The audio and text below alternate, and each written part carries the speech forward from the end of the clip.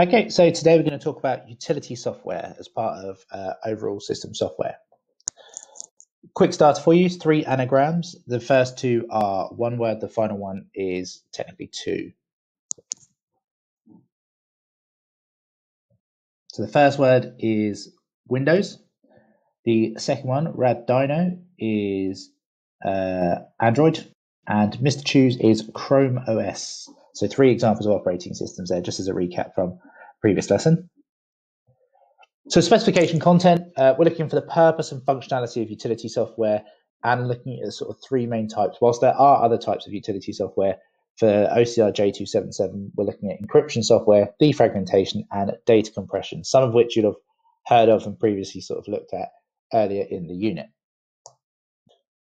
So what is utility software? Now, ultimately, utility software is software that serves the purpose of maintaining the computer. So you can refer to it as almost housekeeping, and it might be things like maintaining the computer's hard drive.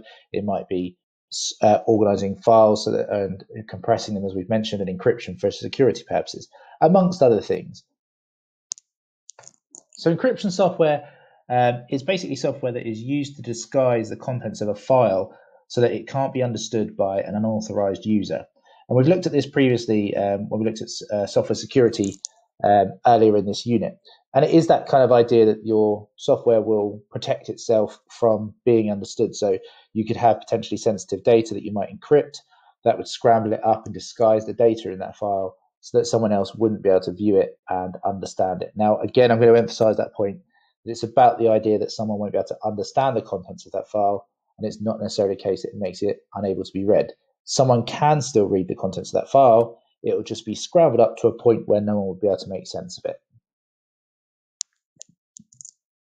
And then defragmentation. So defragmentation, I've got 2 images and I'll make reference to these as I sort of introduce this sort of area. But defragmentation is the process of reorganizing or organizing the data that's stored on your hard drive with a view to speed up the retrieval of that data. So when you add files to your hard drive, they may not necessarily be added to a single block. So looking at the image on the bottom right, you can see that the yellow, red, blue, and so forth are sort of fragmented or divided over the course of the hard drive.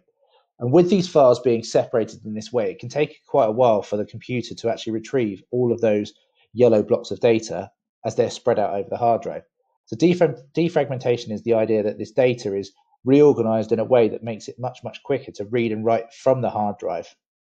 Now, this fragmentation happens over the course of time. So what happens is, as you read and write data to your hard drive, you might be adding files, deleting files, and so forth.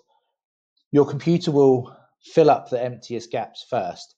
So if, for example, if we look at this image on the bottom right where things are fragmented, if we deleted whatever it is that the yellow file represents, that would leave gaps that are dotted across the hard drive. And as you add more data to the hard drive, it'll just start filling in these gaps first.